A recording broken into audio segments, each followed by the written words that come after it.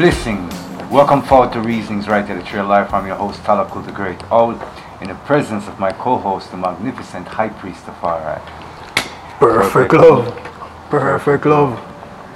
Blessings, viewer, subscriber, brethren and sisters. The last time we started, I would say a topic on, the Rastafari theme and just giving some information and some of the cultural experiences we've had as our journey through Rastafari, as well as some of the spiritual information. And in the early years of this channel, we had done some videos, right? And I think somewhere along the path, we would have done subsequent follow-up video. There is a cultural dichotomy for years between, the Rastafari culture in Jamaica, in terms of spiritual view, and the Christian culture. So I know, a lot of people look at our image and the exclusive understanding, is Rastafari. And we're not denying that we've been through the heritage, but again, people still only assume that people looks like us only are thinking about Hallelujah Selassie.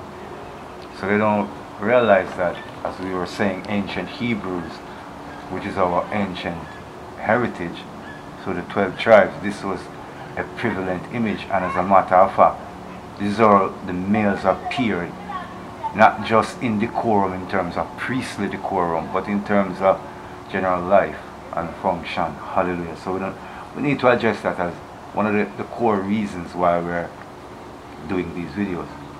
So in some of the previous videos we examined different aspects of Rastafari culture and the dichotomy between when we got, as the average person would say, saved, right? And some of the things that we were going through. So today we're going to talk about some of the, I would say, principles, right, and the beliefs of Rastafari. Some of the things that they adhere to, as best as we know experientially, and some of what we research, and some of what we investigate. It's a lot of information. Per se, I'm not saying it's like so much information, because there's a lot of stuff. It's just what is really relevant. So one of the core principles of Rastafari, as what I can recognize, and I know there are many different early spiritualities that inspired the founders, like Hibbert and Archibald and Turner, the Turner family, and also Howell. But there's a lot of Masonic imagery and other spiritual ideology, a little bit of Bedouinism in there, right? But one of the core principles, I would say, to me, looks back to what I would call biblically an Old Testament kind of belief. So the rest of them basically read the Bible. You made allusion to this before, like it's not like Rastaman have a religious book that they venerate as their own book. Some people might contradict me and say, well, of course, there's a holy PB. There have been texts and material that has come out to different factions and the intellectual plane, and I guess people accept it as an indication because it's philosophical and it will be informational towards understanding perspectives in Rastafari. But it didn't become foundational and I would say sacred text that every Rastaman read that. But there's a commonality within the Bible that most Rastaman read the Bible, especially the Old Testament, and I would say that is more Judaic, tradition, or the Judean traditions, right? A lot of that is in there. So I would say Rastaman have a well for Old Testament principle, like not cutting the ear, shaving the beard, not shaving the beard, not cutting the ear, how the women should behave. And there's different houses, so some are more extreme on some of the Old Testament beliefs and ideologies, right? True. And also, there's the veneration of Haile Selassie. And that at first, maybe there wasn't necessarily this only a religious view of Rasta, but then a religious view at some point started within the same movement, because I think the Garveyites were more Christian-minded, and I think some of them into the Howellites, when they started venerating Haile Selassie, were more apt to take a Christian view, like it was a prophetic return of Jesus Christ of Nazareth. I don't think that is one of the belief systems. I don't think it's the only belief system. So now you have the Christian view that Haile Selassie let's say call it the 12 tribe of Israel view. Let's make it a little bit more relatable. I don't want to say it so blatantly. So it's like the 12 tribe of Israel view. It actually, as a house of Rastafari, as a mansion, they kind of stick closely to the biblical narrative. And so that shows up as a Old Testament into a New Testament. You know, they would say, you know, Moses, Elijah, you know, those would be, and Noah, those would be like the characters, the prophets of the Old Testament, and Mosaic law, canon law, those things lead to world principles in government and everything, right? And then in the modern now, it'll say BC, before Christ, and AD, after Christ, to define time span and everything. So in the modern world, you know, you have the Judo, the Judaic, and the Christian part of the thing now, right? And so you have the Rastaman, the 12 tribes now have that kind of a view that Selassie is the returned Christ, and the 12 tribes of Israel are really, as it says in the Bible, scattered abroad. And so we are the gathering of the 12 tribes. When you declare Selassie, you know, it's like you're gathering back into the fold. So that now I would say, when that argument comes up to me, for me personally, you know, as a follower of Yeshua, I just say that basically the gathering of the people, you know, is unto Rastafari, because he's the defender of our faith. And what is the faith? Well, that's the faith in Yeshua Mashiach. You know, the faith in Christ as God on earth. And I think that is fundamentally to me some of the core principles and beliefs of Rastafari, according to the great High Priest of Tafari. What are your takes on these matters? And you know. Yes, brother, great all. Yeah, man. It's a Rastafari, you know. It is still developing. It's still in the development stage. There's no set principles and beliefs as yet. Some might claim there is, but you cannot have people that claim to be Rastafari and have different opinions and principles and beliefs and lifestyles. Because me used to live amongst them, you know. Daily amongst the Rastafari people.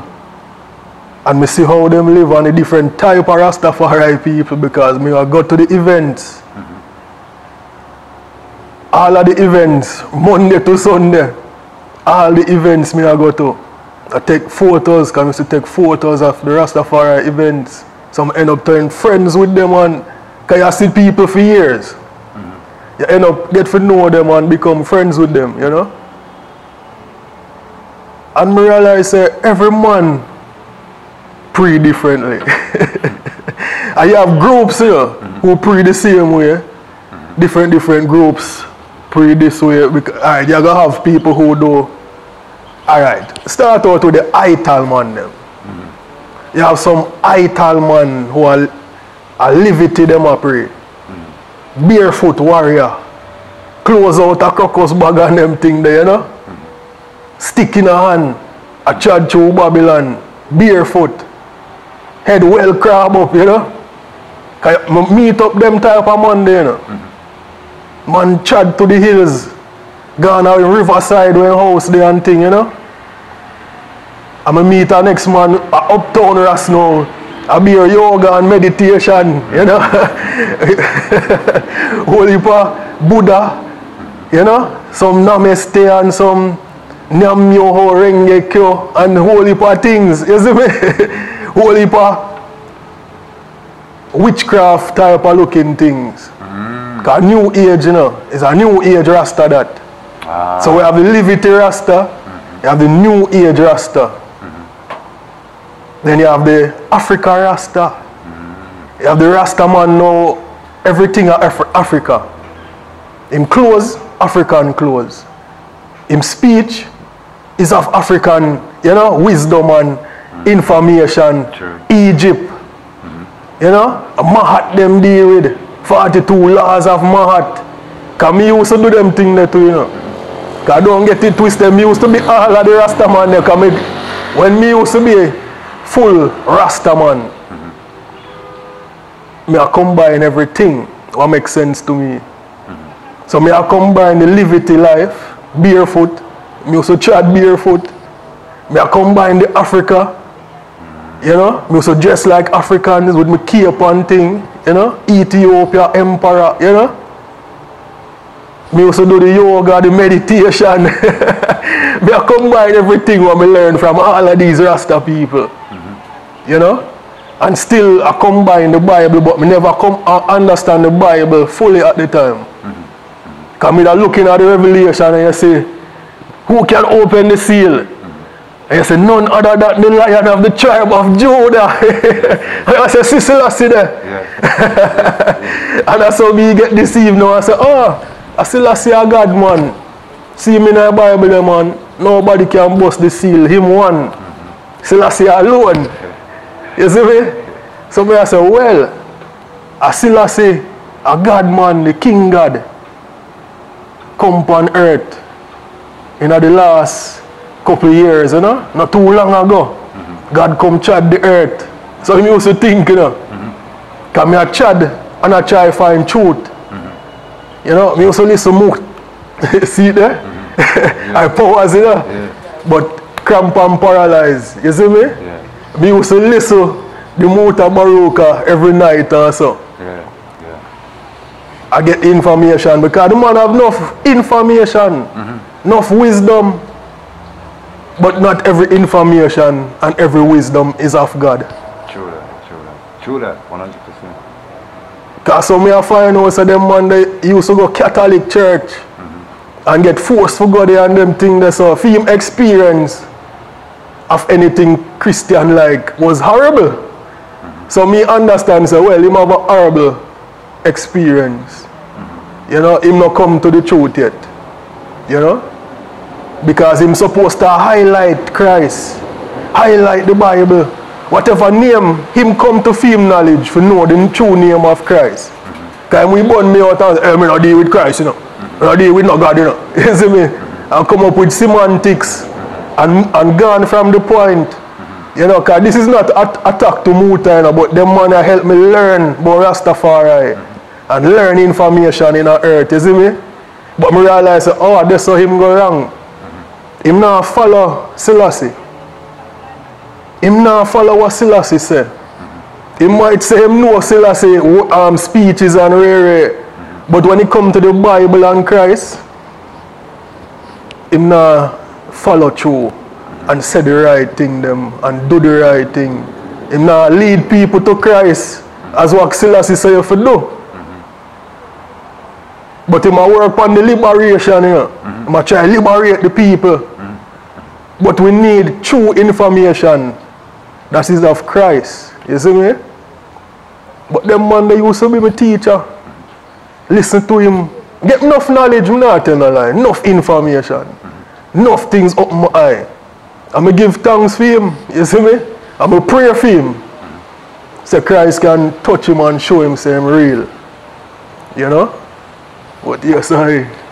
You know, High Priest Tafari, I still talk about, you know, a particular individual, you know, Muta Baruch. As a poet, you know, I experienced him personally in terms of interactions, right? You know, being there and even reasoning with him on several issues and points. And, you know, I called this program one night with a long debate, you know, about light and shadow. I can't do where my mentality was at the time. Nothing to write home about except to say that, you know, I would say that in the same place, you know, light and shadow occupies, and he would say, you know, there is no difference, you know, and I would clearly say that there is a difference, and he would not say it's an ideology to, you know, look at light and shadow as anything else more than night and day. And so, him is a very naturalist personality, and I think when you get to depths of reasoning, it's not that he denies a creator or the ultimate source of existence. I think in retrospect, not to get lost on him, because we're talking about principles of belief, and he's a unique character that we have come to learn from. I used to listen to his program when I was 10 years old, going to high school, and I listened up to that point where, you know, I think I superseded the information that he was given and thought, hallelujah, it was no longer necessary. To be honest, the most, it was about 2011, 2012, when Christ finds them and get saved, hallelujah. Never need to listen to Muta again, because everything we must say now, the Lord just show me information. Anyway, back to the point I was saying originally, that I think it's not that it denies that is a source of existence. I think it's denying the whole construction of the idea of how God is brought to us. And it's like, so I said the idea, and people take that to say he's saying God is an idea, hallelujah. No, he's not saying God is an idea. He's saying there's an idea of how God is, who God is, and that is given to us through the Europeans who have constructed a religious book that is mistranslated, falsified information, because he does understand that there's exegesis and hermeneutics, and he's more into history. And so for him, Selah is not a God, because he doesn't have a God concept to say a man is a God. I'm just want to make it clear enough. So Muta, people understand you. So don't think I, hallelujah, don't understand you. So him don't have a God concept as God being a man. So him couldn't worship a man, and couldn't worship Selah. So Selah to me is supreme being. Beingness is existence. So you call that iconography. So you'll call Selah in his mind iconoclast, right? That is an icon that inspires his sense of self and identity. Because like you said, Muta bring information to you. But you now put Muta in the stead of being Christ. Because your sense of self is deeper than a metaphysical, natural understanding of existence, as in beingness. So Muta that say, you have supernatural belief, man. Because God is supernatural. God is more than just the natural. You can debate it, but that's why I'm a follower of Yeshua. Because I believe in the supernatural. That's why I be there. If I did not believe in the supernatural, hallelujah, I would not be believing in Yeshua Mashiach. Because you're going to say a man is God. I said, yes. Which man is God? Hallelujah. Well, Yeshua Mashiach come to us, Jesus Christ of Nazareth, is man and God. And that me I say. So you call that a religious belief.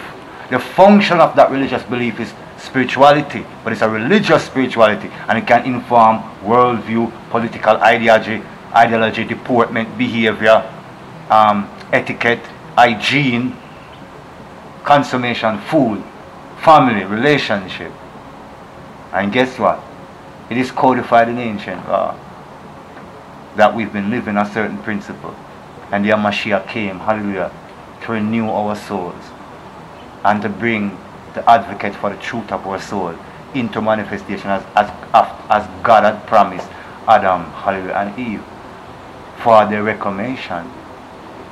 And so this is my belief, understanding, overstanding, and that is why I follow Christ. I don't use semantics like Christianity and those that are political terms that are registered trademarks that has to do with codes, Christian codes and chattel and property and dumb divorces. The dumb divorces, the shekwave are the papal bulls, right? These edicts and statutes and codes, right? That hold aboriginals, people of the ancient houses as chattel and property, right? But we're of the ancient kingdom in memory, not new under the sun. So we're returning through Christ to our true heritage, right? The righteous heritage of the children of Adam and Eve. Those who know what is sealed, right? And could survive as a new branch. So remember, so we are talking about anthropology too, you know. High priest Tafari. And so when we hear about Noah, a lot of people don't recognize that that is not just a biblical story, but an anthropological, historical event that many cultures witness, have recorded within their culture. And all that's different is the semantical and the nomenclature of who the name of Noah is, or who the name of the captain of the boat or the visionary or the seer which God gave the word to. Right? That's the only difference. Look into the epic of Gilgamesh, you'll find the flood in there. Right? So, and several other places, just to say, right? And the Spirit is saying, the Enuma Elish talks about Torah, the flood as well as the ancient book, the Torah, which is the law. So, what we're saying is that ideologies develop around world events. And so, when the Bible is examined, people abstract ideologies from it a lot. And the ideologies solve whatever worldview. And so the Rastaman within the African and returning to the Ethiopic view, because Ethiopia was mentioned several times. And so they take that view and reclaim a sense of pride, of heritage. Because remember, you know, you're under chattel slavery, under occupation, invader status, all those things. So you lose sovereignty. So you can't, that's it, say it this way. Alright, it's like, for the wicked carried us away, captivity required of us a song. How can we sing the Lord's song in a strange land? By the rivers of Babylon, where we sat down and there we wept when we remember Zion. For the wicked carried us away, captivity required of us a song. How can we sing the Lord's song in a strange land? So because of historical movements, we are subjugated, carried around to the four corners of the earth, means the four quadrants, east, west, north, and south. Scattered are we, without language, kindred, and tongue. Reading a Babylon, they want us to sing and dance, be a goon in buffoonery, entertaining idiot, perfect idiot. As well Miss Lou said, when them educate you and turn in a duppy and dunce and fool. Carry us away captivity. No required of us a song.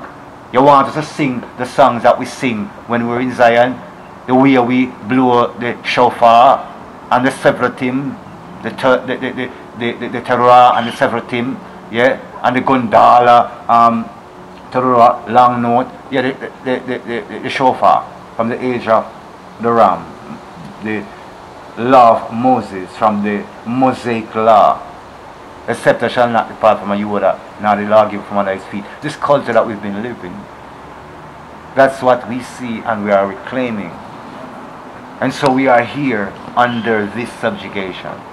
And so along the way, you know, Rastaman engrafted an historical figure to represent that hero, that liberation that is promised metaphysically and some, like Muta would say, supernaturally in Jesus Christ. And so here, you know, the beliefs differ, but to the result remain the same. What do I mean? I mean people who are Rasta might not say, some, I'm not saying all, might not say Yahshua Mashiach, them say Selassie. But what is the aim? Towards liberating Israel. The aim is towards returning to sovereignty. The aim is towards going back, like I said, my view was to the Old Testament traditions. Hallelujah. And I feel, say, that's the driving force in a lot of the ideologies I see in modern Ethiopianism within Rastafari, High Priest Tafari. Yes, brother, great old. I recall Bob Marley, man. Because Bob Marley would have be the iconic character of Rastafari. Because you say Rastaman. When you say Rastaman, you say Bob Marley.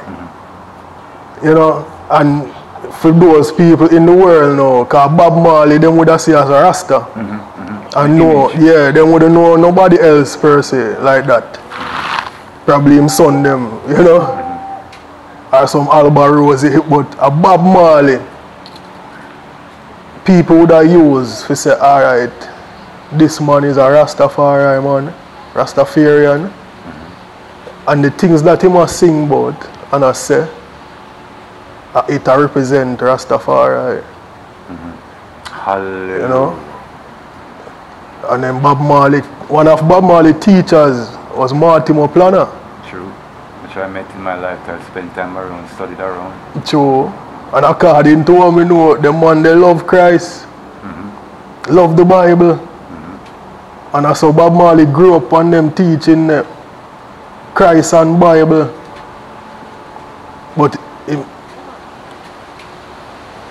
he would have talk, him experience them in the song them, you know. Some might negative, some positive, you know. But I'm experiencing my talk. So it's just a man journey, you know. Him just every man of them journey, every man of them experience. True.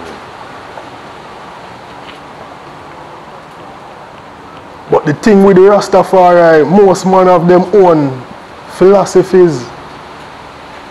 You see me? Yeah, if me talk to a Rasta man down the road, you know, the things what he must say, totally opposite from a next Rasta man up the road, you know?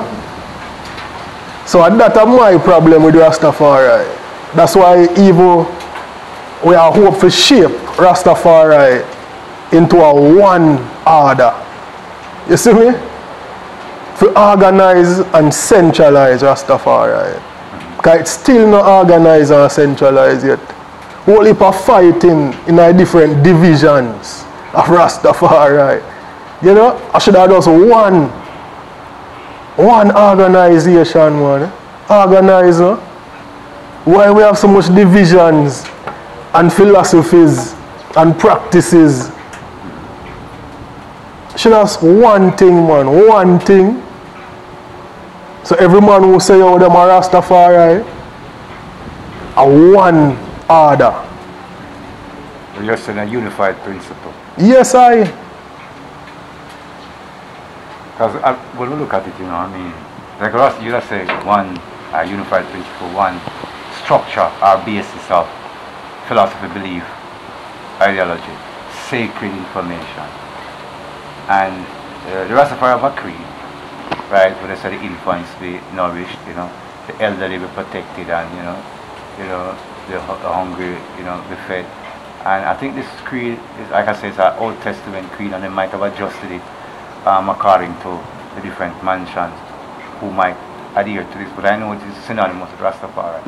The need to preserve family and community in an organic, or what I say, organic is a political way, in a natural way, a way that is a custodial way, which is custom. Custom is traditions, which is been through time, become customary. And societies that are all taught in us, meaning that are governed through natural law, common law, you know, it is customary, meaning the laws are based out of custom, which are based upon behaviors. So, Rastaman would say a lot of, you know, Christian churches have different denominations, which is to suggest different ideologies as well within the family. So they don't think the different houses of the mansion, like the 12 tribes, makes them different, or the different ideologies. But what I do understand, what you are saying, as opposed to just a regular person saying is, you are informed and you are experienced. So you're not just talking at a lower level differential, you're talking something deeper. So the thing is this, the depth you're talking about, like I said, is a unified principle. Rastafari don't have a single sacred book that they go inherently from the principle. Because if you say the Bible, you have Bingy Malibon Bible. Apologies, right? So therefore, you have the 12 tribes where we use Bible. You have other Rastafari groupings that might use Bible. But as you said in previous videos, they translate into an ideology, making it a weird construction, because meaning if you or I read it, they're going to say Jesus. You get what I'm saying? So when the priest reads and I say Selassie over the word Jesus, if me you're going to the Bible to say Jesus, so what does that mean? It means without the ideology in our mind, we will not dare say anything else but what's written there. So either use the book according to its structure, according to its inherent function, which is to edify us and inform us of our past experiences, a historical document, as that's what it's called, a book of accounts, testament, right? Testimony, testament is what happens, and a book of prophecy, what is to come in the events of life.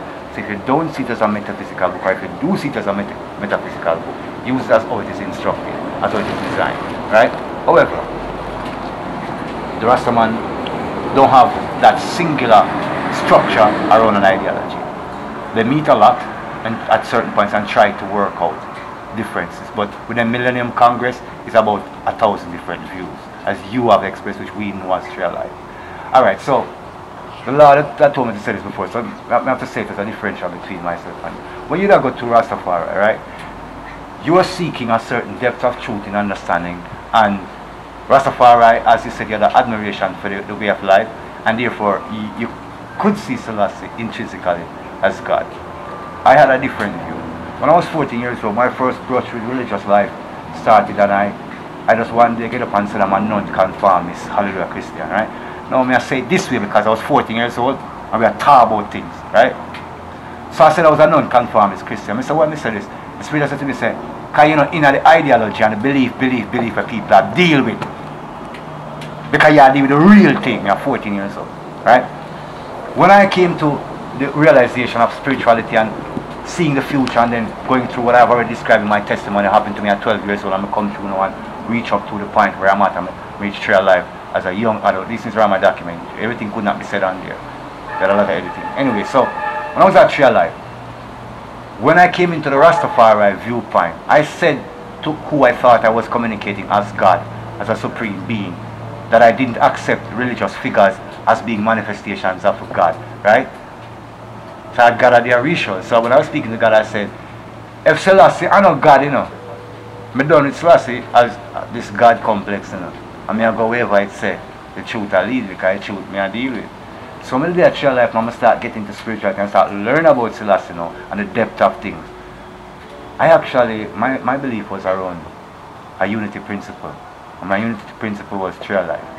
So people saying that, what does he mean? I said it. You might not understand, but I'm going to say it again. True Life.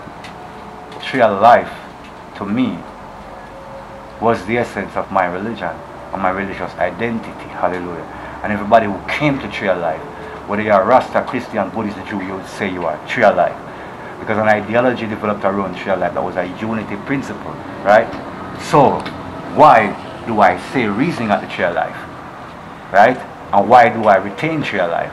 Because during the process of my awakening, the Lord came to me and he said, Jerome, do you know why you found strength in sitting at this tree every day, reading mantras, reading books, reading information, and praying? But I didn't know I was, hallelujah, I was praying. I didn't know that I was praying. Yeah. I said, why? He says, people are saying in the environment at the college, you guys are worshiping the tree. He said, do you know, hallelujah, I am the tree of life? I said, Father, what are you saying to me? Hallelujah. He says, Jerome, I, your Lord and Savior, hallelujah, are the tree of life. I am the living tree of life. And I said, wow. And so when I took to that understanding now, and I said, tell me, what is life? And then I started getting the information, and I realized it's so deep and intense. So I said, oh, that is anthropology. Oh, that's quantum mechanics. Oh, that's advanced thesis and advanced mechanics and whatever. Oh, that is futuristic design and dimensional warp drives and this is homeostasis design. And I was like, the word of God. Just tell me to say one more thing. During this stage, I believed in great knowledge. And I found that all the books were to me branches of knowledge of the tree of life. Because I said the tree of life was within. And so I had a vision one night, and the Lord, angel of the Lord brought me the Bible. B-I-B-L-E people, yes, brought me the Bible. I was so angry in my spirit, I tore the Bible up, and it tore into like 5 pieces. When I looked, I saw the 5 pieces were books. The Emerald tablets, the Bhagavad Gita, and all these multiple vast books, the Numa Hellish and all these books that I had read and wanted to read, and books that I had experience with. The Spirit of the Lord, the angel of the Lord, wasn't angry with me. He gently went and picked up the books, the piece together. Please stay with me. Pick them together, put them together, and gave them back to me because I was pleased to see those books, right? Emerald Keys, all those books, right? Mm-hmm. Gave them back to me. When I looked in my hand, it was a Bible again. So when you hear me I talk, I'm not talking from no ideological. I'm talking experiential, an experience I had. I believe you call it a personal experience religiously. That's what I'm talking from. Mm-hmm. And I saw that. Oh, you want to hear the next part? No. Huh. Him say eat it. him say, eat it. And I started to eat it. Tumar sababa. I started to eat it. So some people say, why am I so smart? Why am I so wise? Leave it at that. So, in understanding one's core beliefs and principles, when I was at Real Life, coming to understand Real Life, that's why I came to find Christ. That's why I came to find God. And so, having an image wasn't necessarily connected to just an ideology with me. I was seeking truth. So it was easy for me to discern the differentials between, a man who followed Christ, who followed truth, and a man who followed his own mind. And I think what I see intrinsically, sometimes within, a lot I should say, within the Rastafari community, is a lot of self-willed individuals that are almost do what thou will. Though some of them perception is a naturalist-based perception or animist-based perception, it is still do what thou wilt.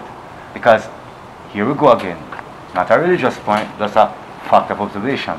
If Selassie is your God, for those who say he's your God, for those who say he's your king, for those who say supreme being, hear me now.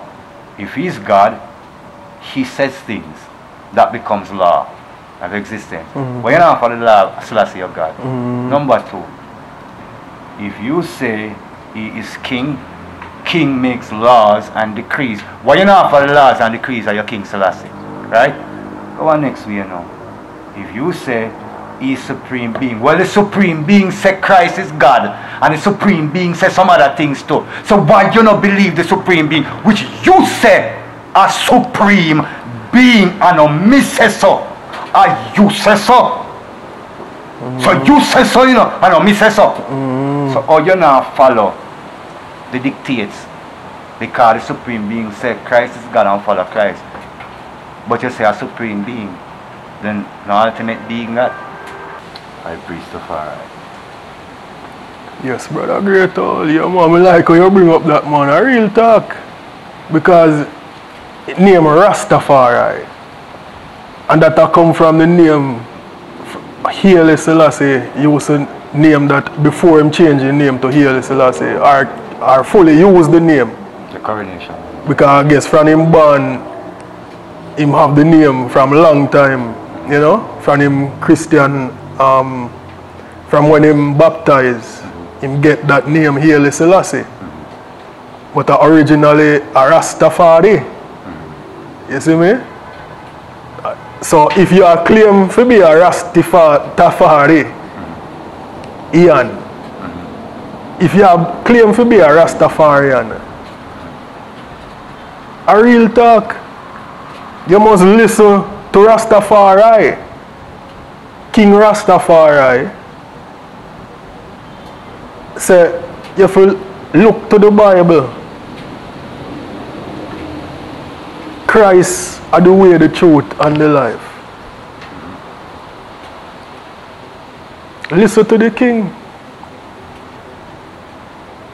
Read up the King. Read him works. Watch some interviews. Watch some documentary. Take him in. Learn about the King and how him love Christ and the Bible. Yes, I just said so as you look at the philosophies, opinion and principles and beliefs of Rastafari that originated right here in Jamaica, we're just imploring you, whatever your journey along the lineage of your individual or Tatinus nature, to return to sovereignty in Christ Yeshua.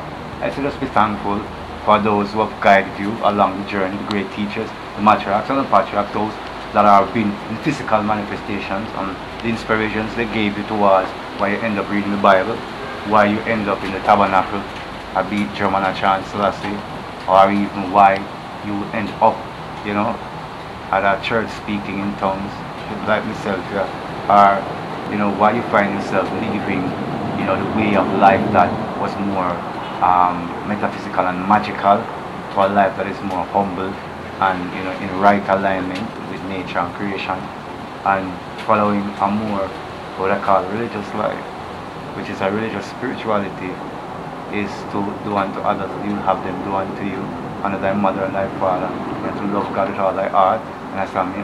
And to love your neighbor as yourself. And so we have these principles that some people would say was abstracted from other principles, but we have 10 commandments or 10 major principles brought down into 2 principles of you always say. And the principle is just really what Christ said, and it's really love. Love casteth out a multitude of sin. I chased a multitude of sin. I covered a multitude of sin. You know it verbatim, at least we should know it verbatim. I always tell you, I don't always say it verbatim because I know the implication of the intrinsic nature of what it has said.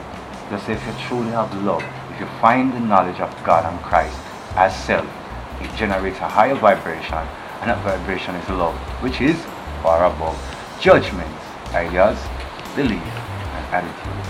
Right? So we are imploring you, love the Most High God with all your heart, keep on your path of truth, maybe just where you are, but there's more to go. So until next time, it's been Talco the Great Owl.